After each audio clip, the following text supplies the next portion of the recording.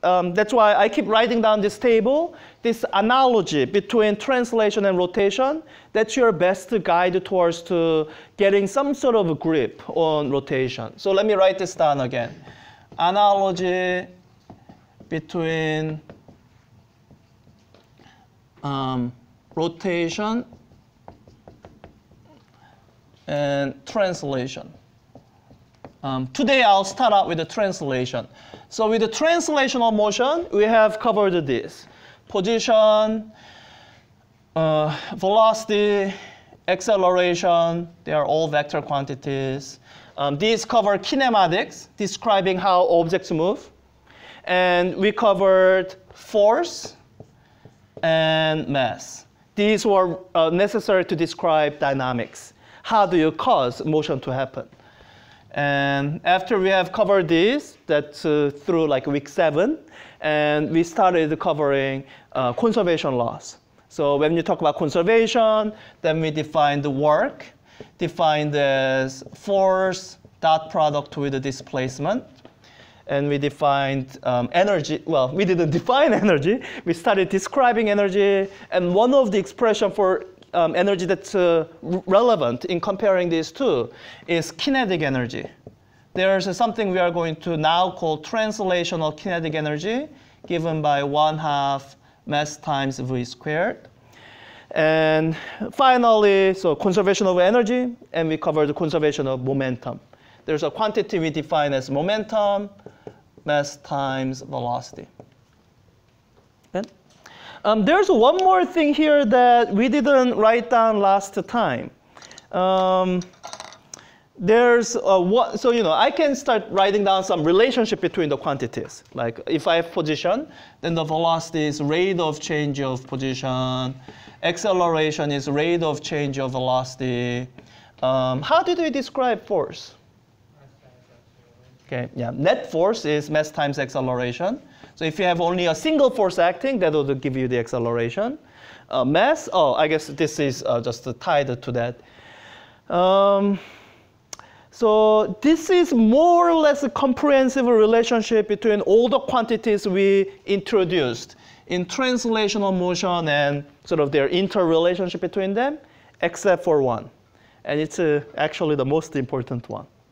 Anybody remember? I know this semester I spent some amount of time on it, but it's very easy for people to have, I don't know, not thought it was important when I first mentioned it.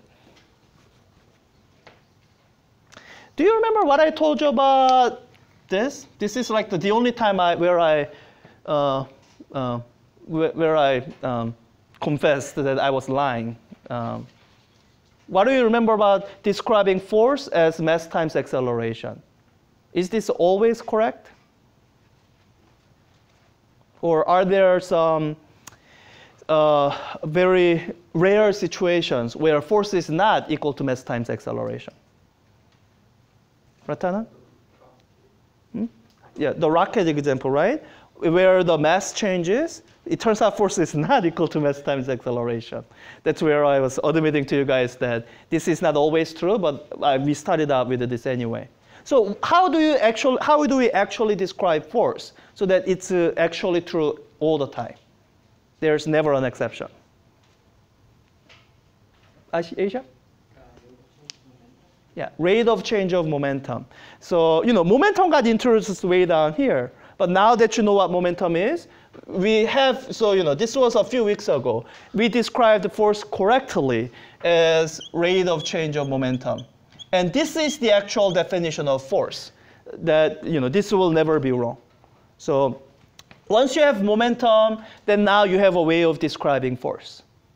I'm highlighting this because understanding this relationship will be important for understanding something we are going to cover today, which is quite unintuitive. I did a quick demo at the end of class last time. I'll do it again. But it's quite unintuitive. And I'll tell you, the first time I took lower division physics, I didn't really understand it myself. When I finally felt like I understood it was when I was I don't know when I learned it. Somebody told me how to analyze this motion this way. So, just so that you know what I'm talking about. It's the precession that you saw last time. Remember, right? So you have an intuition for how this should move, right? if I simply hold here and let go, how should this move? It should swing down, right? Right? And that's consistent with actually everything you know. So, let's take this wheel. I'm going to need a figure later, so let me just draw it now. So let's take this wheel, and you're looking at the wheel head on, and let's say you are not, the wheel is not rotating, it's not doing anything funny. There's the axle here, and the wheel is supported from one of the ends. So there's going to be some kind of tension force that's acting on the wheel, holding it up. When I let go of the wheel, does it make sense that the wheel rotates? Is there a net torque on the wheel? Where is the net torque coming from? What force is providing net torque?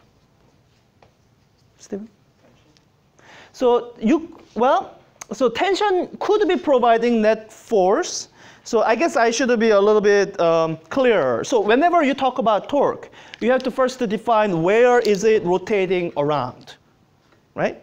So when I hold on to here, I'm trying to make this a fixed point, right?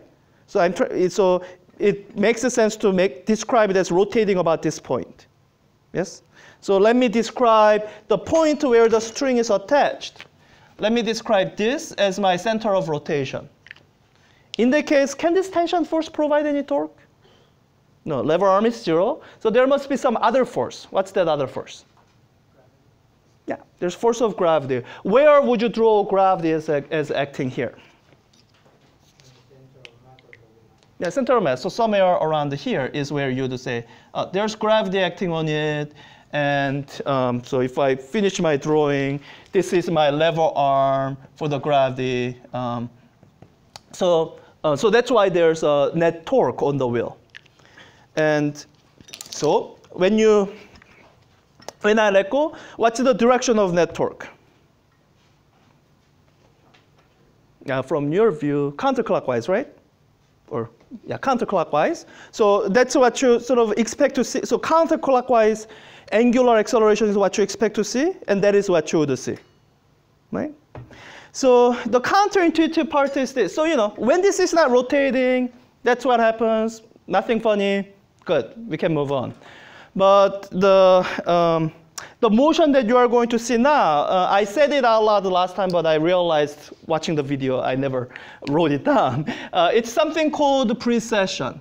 So we are going to analyze precession with the tools that we are going to introduce in a few minutes from now. So that's the motion you saw last time. So when I take this wheel, cause it to spin a little bit first. Then when I let go, it doesn't swing down counterclockwise. When I let go, this is what happens. So, how come is the question. As in, did my torque change?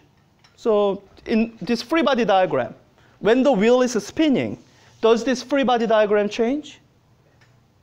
Did any of the forces change? Is gravity changing? No, gravity is constant, it's the same value.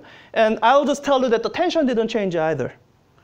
So the free body diagram didn't change. So the net torque didn't change.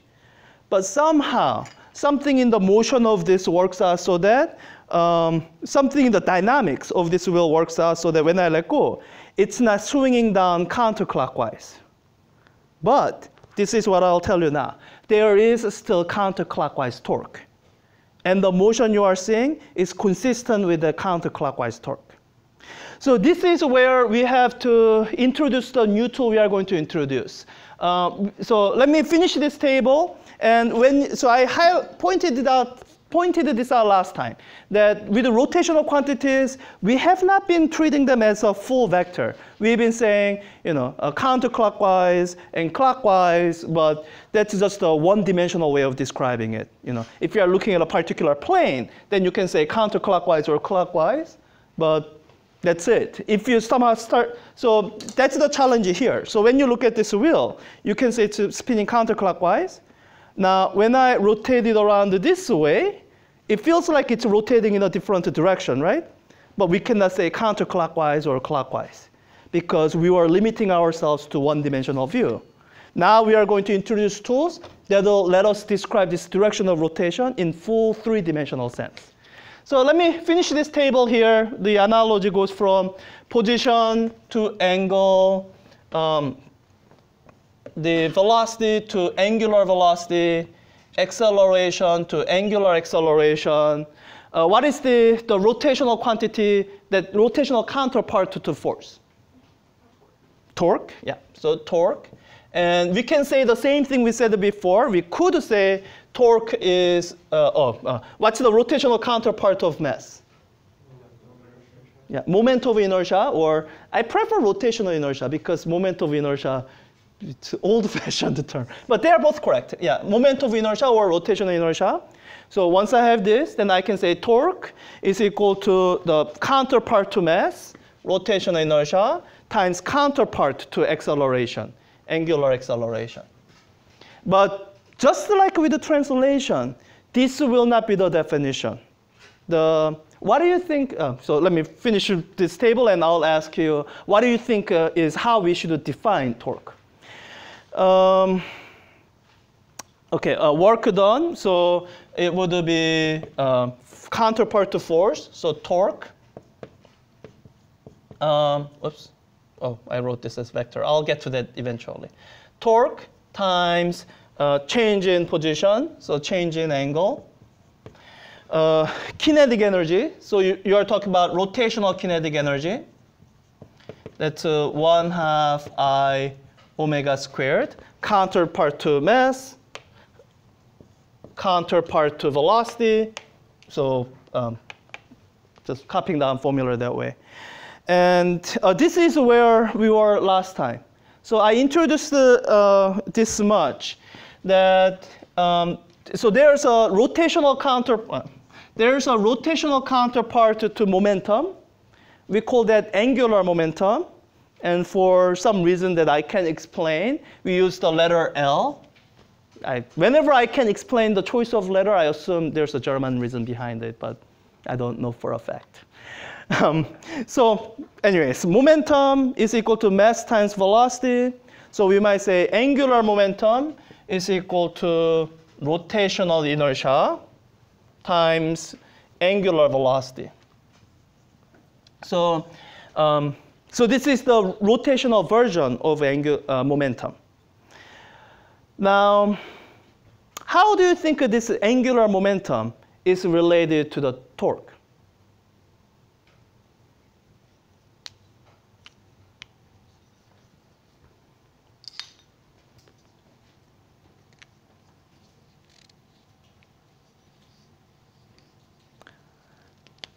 I want you to think about how we came up with all these formulas. Okay, I never actually derived this expression, rotational kinetic energy. How did we come up with this formula for rotational kinetic energy? Arjun, how did we come up with the formula for rotational kinetic energy? Or how did I do it?